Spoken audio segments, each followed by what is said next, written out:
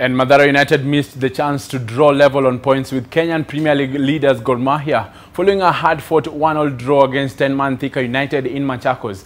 Clifford Alwanga cancelled out Eugene Mukangula's first-half opener, that is for Thika United. Victory would have seen the Slum Boys move level on points with champions Gor, who topped the standings on 34 points.